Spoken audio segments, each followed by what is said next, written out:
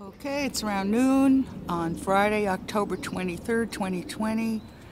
Solar simulators, ionized sky. There's some stripes down that way to show the chemtrails that are being lasered by this solar simulator. And I showed this to you yesterday and the day before. It was solid chemtrails. Yesterday I caught two planes spewing up in the ectosphere, unmarked planes. And here it's all ionized out.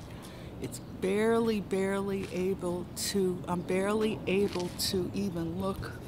I'm wearing 2 pairs of glasses. I was wearing 3 earlier today.